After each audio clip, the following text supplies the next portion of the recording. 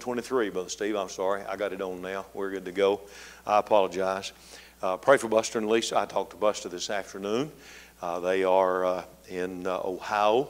He finishes up the meeting there on tomorrow evening, and then they'll be driving to Indiana, and he'll be preaching on Father's Day. And they leave after the service there on Sunday, and we'll be driving to Missouri, and he'll be in a meeting there.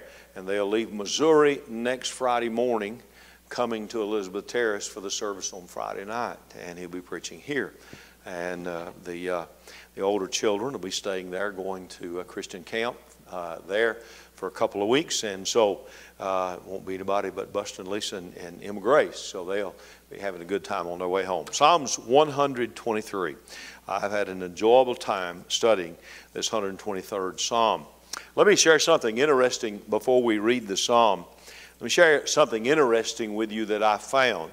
Now, I don't find things readily. I've never been able to find four-leaf clover. I've had friends that could get out on the ground and just reach and pick up a four-leaf clover. I've never been able to find a four-leaf clover. I've had good friends get out of the car at Walmart and just reach down and pick up a $20 bill. I do well to find a penny coming to the car. I just don't find anything very readily. And so when I say I found this, what I'm saying is I was helped to find this. But I found something interesting about this particular section of the book of Psalms. We talked about as we began in Psalms 120 that these next 15 Psalms have that little subtitle underneath the numerical number of the Psalm, a song of degrees. And that word degrees means ascent, songs of ascent. And most Bible scholars, those who spend enough time studying to dig through a number of different ideas, believe that these Psalms were used by the children of Israel making their way to the city of Israel to celebrate one of the feasts that were taking place, the Feast of First Fruits, the Feast of Passover, one of the feasts. And so they would sing these psalms going up. Jerusalem was up, and wherever you came from, you would be going up to the city of Jerusalem. But my attention was called to the fact this week that there's a threefold pattern in these psalms that we're studying. Here's what I mean. We begin with a psalm of trouble. Then we move to a psalm of trust. And then we move to a psalm of triumph. Let me show it to you. Look at Psalms 120. Notice the first three words. The psalmist says, "In my distress." That immediately calls into focus the fact that he's having difficulty. Look at Psalms 121. "I will lift up mine eyes." That means the Spirit of the Lord is dealing with his heart and he's trusting the Lord. And then last week we looked at Psalms 122 and he said, "I was glad when they said unto me, let us go into the house of the Lord." And that speaks of triumph in his life. Now what you'll find is 5 different times the Psalms break. We're going to start, we finished up the triumph Psalm 122 and we're going to another trouble Psalm tonight. 123, 24, and 25 will follow that same pattern. Trouble in 123, trust in 124, and triumph in 125. And you'll find that all the way through all 15 of these Psalms. And, you know, I thought as my attention was drawn to that, do you know what that's a picture of? That's a picture of life in this world. Trouble, trust, triumph. That's what life is all about. Every one of we go through those cycles in our life. A cycle of trouble. And let me tell you something. Trouble's not bad in your life if it brings into focus the Lord. Trouble may be the very best thing that God could ever do in your life if you've lost your focus on Him. I have often got on my face as a pastor praying for people in church who got unfaithful and praying for God to bring trouble in their life so they'd know that they have need of Him. You say, what an awful thing. No, it's not awful. Because if you're not trusting the Lord, you're not going to have victory in your life. And all that's ahead is going to be destruction and defeat in your life. And so this is a picture of life. In this study, we finished that first sequence, and that means we're back in trouble again here in chapter 122. Last week, or 123, last week, we found the psalmist had reached Jerusalem, and he was joyfully gathering with God's people for worship. And tonight, in 123, we find him back to the place of problem, because he'll mention mocking and scorn and contempt again. Psalms 123 takes a step backwards from 122, but there is still progress. You see, as I said, this is a cycle of life, and that's the way life cycles. But just because trouble comes again doesn't mean you're losing ground. It just simply means God's trying to take you a step higher in your walk with Him. In Psalms 120, the psalmist was surrounded by trouble, and he was all alone. Read that 120th Psalm again. He was by himself. Now, as we come to 123, he's again facing persecution. But as you read this 123rd Psalm, he's not alone now. He's with the people of God. 122 has taken him to the house of God. Now he's with the saints of God, and there's strength to be drawn. As I preached a few weeks ago, well, as we talked about last Wednesday night, I was glad when they said unto me, let's go into the house of the Lord. That's one of the benefits of worshiping and being a part of the family of God. Make friends of the family of God. Those who walk with the Lord, make friends of those people, because they are going to be the ones who are going to help you in those discouraging times of your life. Let me tell you, I not one time had a lost friend call me and say, hey, I'd like you to know I'd been thinking about you since your daughter's been in prison. Not one time. I haven't had one of those people. I'm talking about people I've helped. I'm talking about people that I know, as well as I know family members. But none of them have called me and said, hey, I just wanted you to know that we're sorry about all this and we're thinking about you. But I can tell you what, I've had a multitude of Christian friends who've called and said, I don't even know what to say. I don't even know. But what I want to say is I'm praying. And I want to tell you, friend, that's worth it all tonight. I want to tell you. In Psalms 121, the psalmist lifted up his eyes to the hills. But if you look here in 123, now he lifts up his eyes to the Lord. In 122, he visited the thrones of the house of David. Now in 123, he's lifting up his eyes to the throne of God in heaven. In Psalms 123, we find just 4 verses. It is a very brief psalm. And somebody said, well, what does this teach us? Well, one thing it teaches us is that prayers don't always have to be long to be answered. Somehow or other in the Baptist church world, we swallowed something a long time ago that caused us to believe that in order to get a prayer answered, you had to pray a long prayer. I'm going to tell you, God's not impressed with long prayer. In fact, Janet and I have been reading through Matthew on Sunday during our morning devotion, and boy, I was reading this morning the words of our Lord to that crowd of scribes and Pharisees about their long prayers, and they're making a show of their religion. God's not impressed with a show in your life.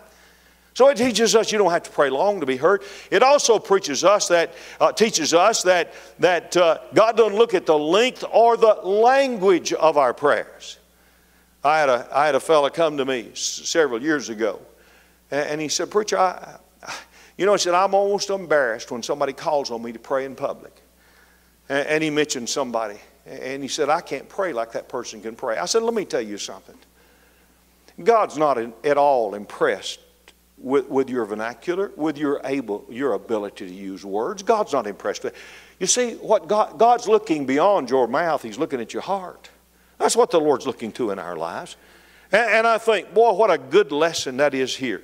But there's something more important than that here, and I want to go to that tonight. The main thing this psalm teaches us is that we ought to be looking to the Lord for what? For mercy in our lives.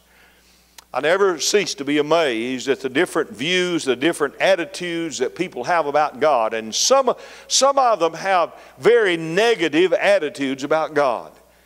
But what this psalm teaches us is that God is good, and God is kind, and God is loving, and that our God is a merciful God. and He gives freely to those who will seek Him for that mercy in their lives. All right, you've got your Bible open. Let's read the verses, and then I'll just hit on 3 or 4 things in these 4 verses tonight. Notice, He says, Unto Thee lift I up mine eyes, O Thou that dwellest in the heaven. Behold, as the eyes of the servants look unto the hand of their masters, and as the eyes of a maiden look unto the hand of her mistress, so our eyes wait upon the Lord our God, until that He have mercy upon us. Have mercy upon us, O Lord, have mercy upon us. For we are exceedingly filled with contempt. Our soul is exceedingly filled with the scorning of those that are at ease, and with the contempt of the proud. Let's pray. Father, bless the reading of your word tonight. My remarks will be of no value at all without your touch on them, and I pray for that tonight. May the truth of your word shine brightly through to our darkened hearts, and help us, Lord, to see through the wickedness of our lives to the truth of your word. And I pray that the truth of your word would minister to our needy hearts tonight. We'll praise you for what you do. In Jesus' name, amen. The entirety of this psalm is about looking for mercy. The theme of looking is introduced in the first 2 verses. The word eyes, look at it. It's right there, right in front of you tonight. The word eyes is used 4 different times. So that just simply tells us that the psalmist is looking for something. And as we read on down, we find that what he's looking for is the mercy of God. Verses 3 and 4, mercy is used 3 times. And so it's evident here that the psalmist is in trouble, and he's crying out for the mercy of God. What is the mercy of God? We've talked about grace and mercy. What is the mercy of God? The mercy of God is the withholding of deserved punishment. It is asking God not to give us what we deserve. Grace is us asking of God to give us what we don't deserve. That's His goodness and kindness in our lives. And you look here and you find that the psalmist is in trouble. He's being mocked. He's being scorned by arrogant people who have no concern for God. And so he looks to the Lord for mercy. Have you noticed in your life that you tend to go in the direction that you're looking? You may not have any trouble with it now, but give yourself a little while. Just give yourself a few more miles down the road. And you take your eyes off where you're going, and the next thing you know, you're over here.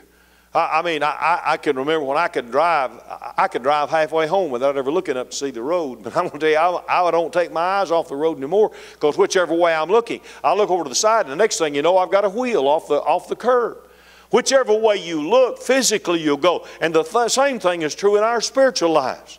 When you begin to look away from God, when you begin to look away from the things of the Lord, then that's exactly what's going to happen in your life. This is one of those psalms for those who have reached the end of their rope. They're at a place where they are in desperate need of the mercy of God. Psalms 23 encourages us to look to the Lord and to cast ourselves upon Him, to put ourselves in His hands and to trust Him to do what's best in our life. Look to the Lord for mercy in our times of need. And that brings a question in front of us that I want us to consider tonight. How do you do that? How do you look to the Lord for mercy? How do you do that? How do you look to the Lord for mercy in the time of need in your life? Well, as I looked at these verses, I saw 3 ways that we ought to look to the Lord for mercy. And I want to examine those for just a minute tonight. Number 1, we ought to look to the Lord as the mighty sovereign. What are you talking about? Well, he talks about that in verse 1. Unto Thee lift I up mine eyes, O Thou that dwellest in the heavens. When we find ourselves in need, we need to look to someone who can actually help us in our time of need. The psalmist knows exactly where to look. He lifts his eyes. He says here that he lifts his eyes to the Lord, whose throne is in heaven. His throne is high above all other principalities and power. God has adequate resources to help every one of us, no matter what our need may be. But why? Because He's the King of heaven. And by the way, not only the King of heaven, but He's the King of all that is. He is Lord over all. Two things come into view as I look at this here. First of all, the sovereignty of God. The sovereignty of God has nothing to do with this whole doctrine of Calvinism and some people being predestined to hell and others predestined to heaven. Don't be afraid of that word sovereignty. That word sovereignty just means that God's in control of everything. There's nothing that's not under His control. In Psalms 115 and verse 3, the psalmist said, "But our God is in the heavens. He hath done whatsoever He hath pleased." God does what He pleases. But He always pleases to do good, and He always pleases to be kind. Matthew chapter 6 and verse 9, Jesus taught us, as His disciples said, "Lord, teach us how to pray." And He gave them the model prayer. And really it is a seminar on prayer in the life of the child of God. And He said to them, "After this manner pray ye, Our Father, which art in heaven, hallowed be thy name." You see, God is sovereign in all things. I thank the Lord for people who give their lives to be servants of others, who go into public service. I'm very thankful for that tonight. But you see, God's not like the mayor of Rossville or the mayor of Chattanooga. God's not like our governor in Georgia or the governor in Tennessee. God is not like our state representatives or our national representatives. God is not like the president of the country or some other type of ruler. He is sovereign in all things. I listened this afternoon in frustration after Biden met with Putin in their meeting, and I'd caught a little bit of this early in the week about this Marine that has been literally imprisoned as a hostage, and that's all he is in Russia. They're holding him, trying to swap him for some political prisoners here. And I listened to the parents of that young Marine, or Marine, I don't know how young he is, this morning, talking about their son and how they hoped something would be done to bring him home. But nothing was done. Nothing was done. They implored the president to do all that he could to see that their son would be released and could come home. Earthly rulers are not all powerful, but I can tell you tonight, God is all powerful. There's not anything that our God cannot do. God's throne is in heaven, and God is sovereign over all things. I don't understand all that He does, but I can tell you He is in control of everything. When we direct our attention to the Lord as the King on His throne is a reminder that He's the one who can actually help us. Look at verse 2 in Psalms 121. The psalmist said, "My help cometh from where? From the Lord, which made heaven and earth." Look at chapter 124 and verse number 8. "Our help is in the name of the Lord, who did what? Who made heaven and earth." Our God is sovereign tonight. When we go to Him looking for mercy, we need to go looking to Him as the mighty sovereign. He's sovereign.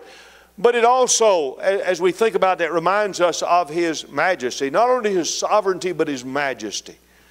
Listen to the words of 1 Chronicles chapter 29, verses 10, 11, and 12. "Blessed be Thou, Lord God of Israel, our Father, for ever and ever. Thine, O Lord, is the greatness and the power and the glory and the victory and the majesty. For all that is in the heaven and in the earth is Thine. Thine is the kingdom, O Lord. And Thou art exalted as head above all. Both riches and honor come of Thee, and Thou reignest over all. And in Thy hand is power and might, and in Thy hand it is to make great and to give strength unto all." I can tell you tonight, God is great above all things. When we think about Him as the mighty sovereign, we think about His majesty. He's majestic in power. He's majestic in glory. He's majestic in honor. We worship Him. Why? Because of His greatness, because of His majesty. Brother Spurgeon, in his commentaries on the book of Psalms, said of this psalm, "It's good to have someone to look up to." Everybody needs somebody to look up to in this world. I'm glad I grew up with a godly father to look up to. I'm thankful that my dad set an example for me to look up to. But Dad was a Christian, and the example he set pointed me to my Heavenly Father. And that's what God wants every father to do, to set an example of a godly, gracious man that would point children, daughters and sons, to God, our Heavenly Father. And we thank the Lord tonight. We can look up to Him. Now, I appreciate all my friends. I appreciate the wonderful people who serve in positions in church. But I want to tell you, I've been doing this long enough to have had some people who claim to be all godly folks let me down. But I'm glad God's never let me down. I'm thankful tonight that I can always look up to Him. How do you look to the Lord for mercy in your time of need? Well, first of all, we need to look to the Lord as mighty sovereign. Secondly, right here in these verses tonight, in verse number 2, we need to look to the Lord as a meek servant. Look at verse number 2. Behold, as the eyes of servants look unto the hand of their masters, and as the eyes of a maiden unto the hand of her mistress, so our eyes wait upon the Lord our God until that He have mercy upon us. The picture in that verse is of a servant with his or her master. And that's how we must approach God. If we're going to approach Him and expect to get any kind of answer to our prayer, we must approach Him not with a haughty spirit, but approach Him in humility. We're to come before Him acknowledging who He is. Not only must we look to the Lord as the King on His throne, but we must look to Him as a servant looks to his master. And a servant would never be haughty before his master. How do we do that? Well, the first thing we've got to do is assume the attitude of a servant towards God. That involves several things on our part. Look back in the Old Testament to Samuel in 1 Samuel chapter 3 and verse 10, when his mother took him to the temple. When Hannah took him to the temple and left him with Eli. And Samuel woke up in the middle, was awake in the middle of the night because a voice called him, and he thought it was Eli calling him. And he jumped up and went to Eli and asked him, and Eli said, "I didn't call you, son." He did it twice. And finally Eli said, "Maybe the Lord calling you. Maybe God's speaking to you. The next time, then you answer Him." And so he went back, and again the Lord called his name, Samuel, Samuel. And that time Samuel said, "Speak, for thy servant heareth." You know what he was doing? He was taking the attitude of a servant towards God. Well, what's involved in that? That's important. What's involved? What's involved in the attitude of a servant? Well, first of all, a servant gives attention to the will of his master. I know you've seen it. We all kind of smile at it. Some of us probably had parents that had to do this to us. Did your mother ever have to get your attention?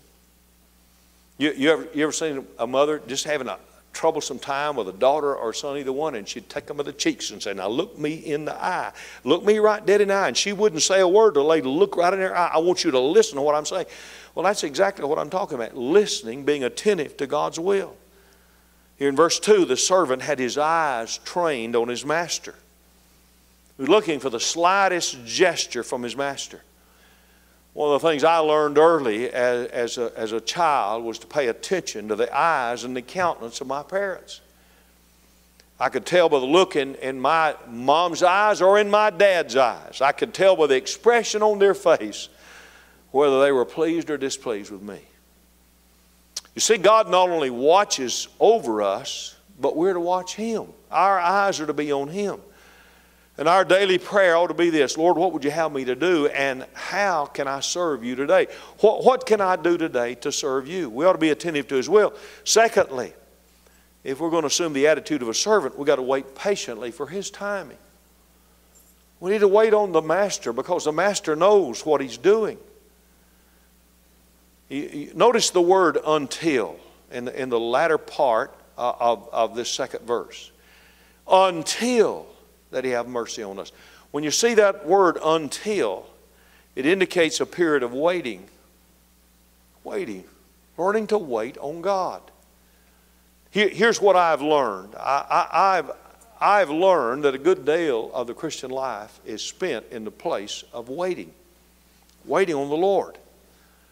And I am learning. I haven't learned it all yet, but I'm still learning that delays are not always God's denials, but they're simply exercises, spiritual exercises that God is taking us through to stir up our faith, to get us to look more to Him. Assume the attitude of a servant. Involves attention to His will, waiting patiently for His timing, and then, number 3, being responsive to His commands, doing what He tells us to do. We got a lot of folks in our world today, some who even profess to be Christians. They've got the attitude that they're going to live their life the way they want to live it. Somehow or other, they figured this thing out, that they know better how to live their life than God knows how they ought to live their life. And the irony in all that is that you're never going to find real freedom in your life until you become a servant of Jesus Christ, until you've fully given your life to Him. Then secondly, if we're going to look to the Lord as a meek servant, we're going to have to know that we're dependent on God for all things in our life. Everything comes to us from the hand of God. You say, well, I'm working. Who gave you the breath and the strength? Who is it that will give you the strength to get out of the bed in the morning? My life and your life is such a slender thread, all God would have to do is twist it like that and life would be over. The psalmist indicates here in this 123rd Psalm that he's completely dependent on the Master. It's the Master that's controlling his life. He's completely dependent on the Master as he looks to the Master to meet his needs. Flip back to Psalms 104 with me just a minute. Psalms 104 and look at verse number 24. Psalms 104 and verse number 24. Psalms 104 verse number 24. O Lord, how manifold are thy works, and wisdom hast thou made them all. The earth is full of thy riches. So is this great and wide sea, wherein all things creeping, innumerable, both small and great beasts. There go the ships, there is the Leviathan, whom thou hast made to play therein. These wait all upon thee, that thou mayest give them their meat in due season. What the psalmist is telling us there is that all of creation is dependent on God and looking to Him for its needs. And you and I, listen, I'm telling you, you're going to struggle in life until you come to that place that you're willing to commit the needs in your life to the Lord. King Jehoshaphat in 2 Chronicles chapter 20 and verse number 12 was facing a very stressful time. There were 3 different nations that were coming together, bringing their armies against him. And he knew that the army of Israel didn't have the resources to fight back. And so he prayed to God there in 2 Chronicles 20 and verse 12. O our God, wilt thou not judge them? For we have no might against this great company that cometh against us, neither know we what to do, but our eyes are upon thee. Well, we may not always like to admit it, but we're completely dependent on God for everything that we have. And we better learn to pray like that. Then thirdly here, if we're going to look to the Lord as a meek servant, then we've got to know that He'll help us in our time of need. Flip over just a couple of pages to Psalms 145. I want you to see these verses. Psalms 145, verses 15 and 16. Psalms 145, verses 15 and 16. The eyes of all wait upon thee, and thou givest them their meat in due season. Thou openest thine hand and satisfieth the desire of every living thing. I love what Paul said in Philippians 4 and verse 19. But my God shall supply all our need according to His riches in glory by Christ Jesus. So as believers, then we need to look for God's intervention into our lives. We need to expect it. We need to keep praying because God will help us in our time of need. How do we look for mercy in our time of need? First of all, we need to look to the Lord as our mighty sovereign. Secondly, we need to look to the Lord as a meek servant. And then lastly, we need to look to the Lord as our merciful Savior. Look at verses 3 and 4. Have mercy upon us, O Lord. Have mercy upon us. For we are exceedingly filled with contempt. Our soul is exceedingly filled with the scorning of those that are at ease and with the contempt of the proud. You notice that the psalmist cries out for mercy twice in these verses, and he does it in rapid succession. And that reveals desperation. You can almost feel the desperation in his voice here. He tells us in verse number 4 that he's being mocked, he's being persecuted for his faith, and so in desperation he cries out to the Lord for mercy. You and I are not facing situations like the psalmist was facing here, not yet. We're probably closer than we've ever been in America to facing the very same kinds of things that the psalmist was facing here, with all this mess going on about the Sodomites and this critical race theory and all those things going on today. And you almost have to guard your language no matter where you are today to keep from being confronted. And God only knows how long it's going to be before we see some real terrible things taking place as a result of that. They've already classified our group of people as being terrorists in America. If you came in this building with a Bible tonight, I can tell you what you are. You're a terrorist in America today. If you believe the Bible tonight, then you're in the way. You're what's hindering this nation from becoming what this crowd believes it ought to be. Well, the psalmist is in a time of desperation here. And in that time of desperation, he looks to the Lord as his merciful Savior. Now, notice 4 things here that I'll just touch them, and you write them down, that the Lord does in our time of suffering. Number 1, he sees your suffering.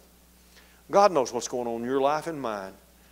You know, sometimes we think about where we are, and I was talking about that couple a moment ago with their son. I got a 9-year sentence, I believe I heard him say this afternoon, in Russia. Got more prison time than criminals get, and begging the president to do something about it. And yet, you know, they just turned a blind eye to all of that. I can tell you, they may not see the suffering, but God does. In Exodus 3 and verse 7, the Lord says about his people, I have surely seen the afflictions of my people which are in Egypt, and have heard their cry by reason of their taskmasters, for I know their sorrows. Now, how long had the children of Israel been in Egypt? 400 years. They'd been down there 400 years. And they probably thought that God had forgotten about them. But I want to tell you, God had not forgotten about them. God saw their suffering. And I can tell you tonight, God sees your suffering, whatever it may be, God sees it. But there's a second thing here. Not only does he see your suffering, but he cares about your suffering. That's what Moses said. God said to Moses in Exodus 3 and verse 7, I have surely seen the afflictions of my people. I have heard their cry. God cares. God only sees what's going on, but he cares about it. If you ever doubt that God cares about your suffering, all you need to do is look at God's Son, the Lord Jesus Christ. All we have to do is focus our eyes on him to be able to see that God cares for us and our suffering and our needs. Listen to what the writer of Hebrews said about that in Hebrews 4, 15 and 16. For we have not a high priest which cannot be touched with the feeling of our infirmities, but was in all points tempted like as we are, yet without sin. Let us therefore come boldly unto the throne of grace. Why? That we may obtain mercy and find grace to help in our time of need. I'm convinced tonight in my life that a lot of my struggle and a lot of my suffering has come about simply because I wasn't smart enough spiritually to take my need to the Lord and trust him to take care of it.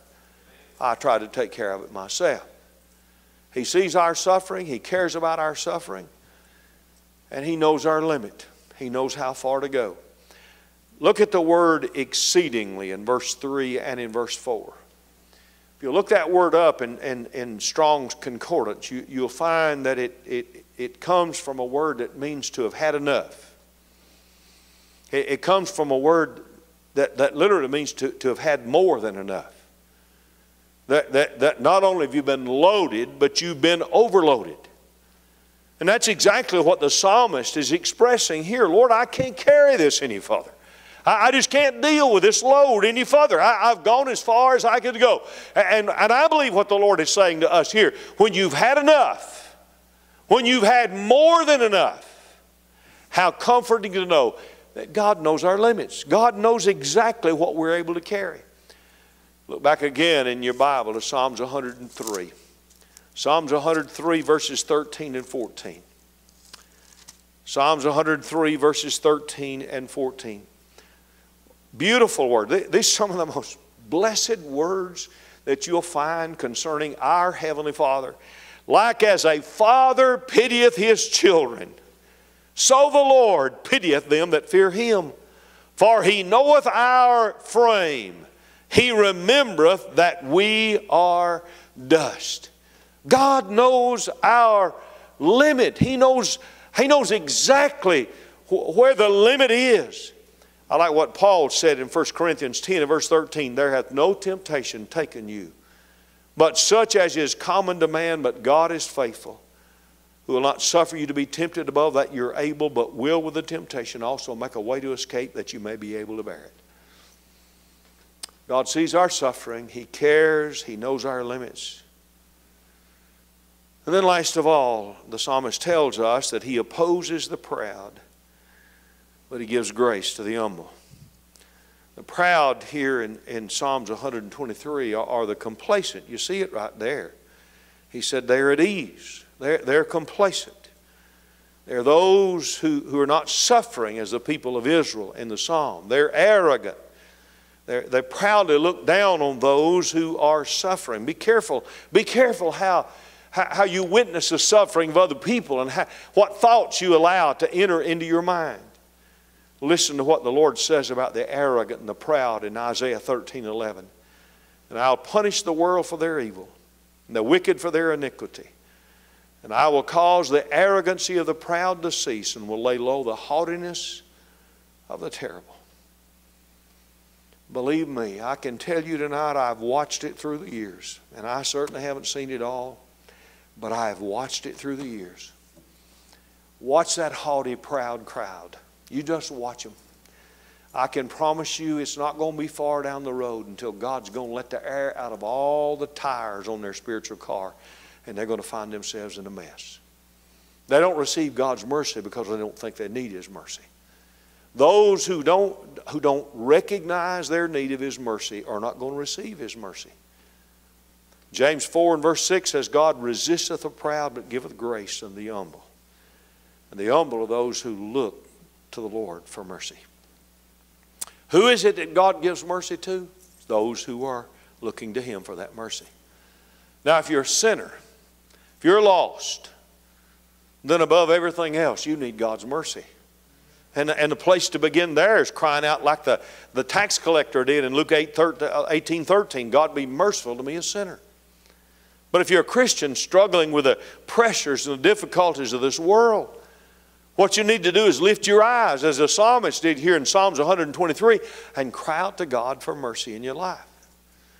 Look to the hand, the mighty hand of the sovereign. Look to Him as a meek servant. Let Him know that you're nothing more than His servant. And look to Him as the merciful Savior, the one who is merciful. God is not hard-hearted. I can tell you tonight, God is never hard-hearted. He's not like me. There have been some times that I've had to go back and beg for God to forgive me because I reacted in hard-heartedness rather than reacting with a soft and tender heart and mercy. But I want to tell you, God never reacts with a hard heart. God is always merciful. And as a child of God, He's always ready to hear our cry when the time of need comes. I don't know where you'll need this. I have no idea when you'll need this. But I can tell you, if you live very much longer in this world, you're going to need God's mercy in your heart and life. And I hope you'll remember what we've looked at tonight. Let's pray. Miss Janet's coming to the piano, and she'll just softly play through a verse tonight. And if you've got need to talk to the Lord, I'd encourage you to do that tonight. If you feel comfortable and want to come and get in the altar and pray, then that's up to you. But if you've got need tonight, and you're struggling with need, you're struggling with things that you don't even know what to do with, why don't you lift your eyes to Him tonight and ask Him for mercy? and help in your life. Father, bless these moments now. You've spoken to us out of your word. Now it's time for us to respond to what you've said to our hearts. And I pray you'd help us to do that in Jesus' name. Would you stand with me for just a minute? Heads bowed and eyes closed. God has spoken. You respond to Him tonight.